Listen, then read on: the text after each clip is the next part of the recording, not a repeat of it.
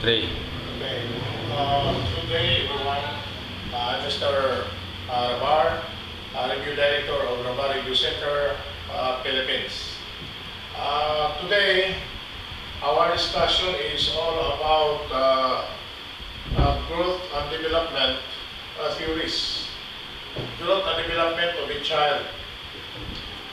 So how the child develop relative to his growth.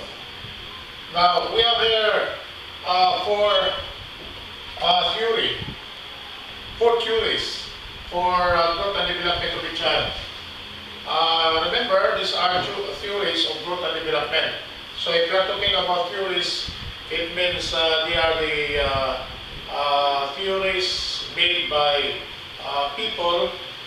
We call them as, those people, we call them as theorists or psychologists regarding the growth and development of a child. For psychoanalytical, this is all about growth and development of a child based on his behavior. So this is all about growth of a child with his behavior. So this is all about psychoanalytical. So when we say psychoanalytical, it means the stages here. We have 5 stages for that, for psychoanalytical. And then each stages corresponds to the ages of a child as it grows and develops.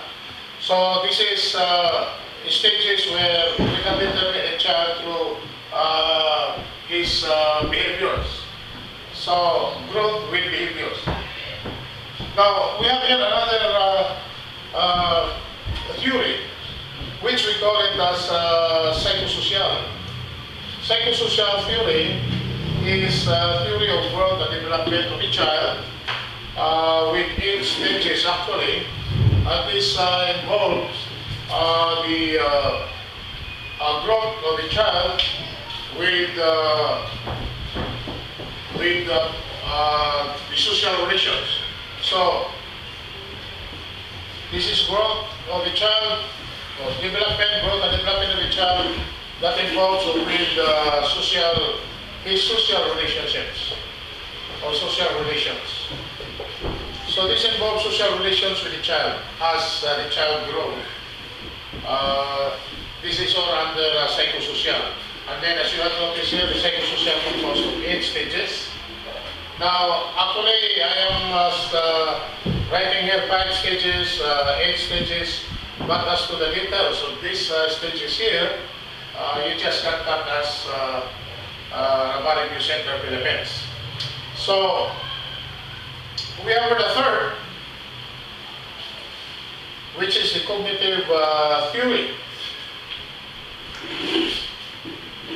The third, which is a cognitive theory, this theory is all about the growth and development of the child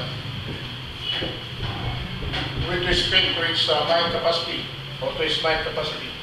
So this is all about growth, development of a child with mind capacity, or with his mind capacity, or mental capacity. So remember, this is the supposed to be the key word for this cognitive. This is all about mental capacity. So growth with mental capacity of a child is a cognitive theory for growth and development. And then there are 4 stages also for that. In each stage, there is a corresponding ages for each stage. And the last major growth and development theory is the what we call psychomoral. The psychomoral is all about growth, development of a child. This is, of course, with his values or morality. So this is all about growth with morality. So the growth and development of a child based on morality. The cognitive growth and development of a child based on mind capacity. Then psychosocial growth and development of a child with based on social relations. And then the psychoanalytical, this is all about the growth and development of a child based on his manner or behavior. Now these are the four major theories for growth and development.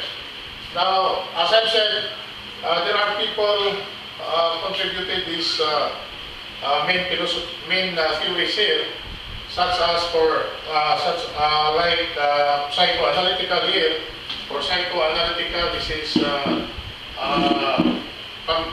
this is being introduced by Sigmund Freud. Psychosocial is by Erik Erikson. The cognitive by James G. Then psychomoral is for Colbert. So this is all about growth and development theories discussion. So just watch out for the next discussion that we will have.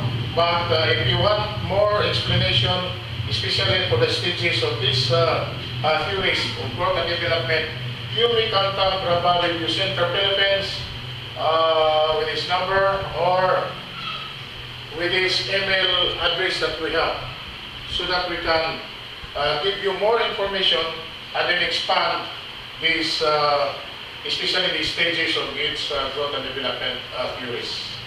So again, watch out for the next video, and that's all for today, and good day.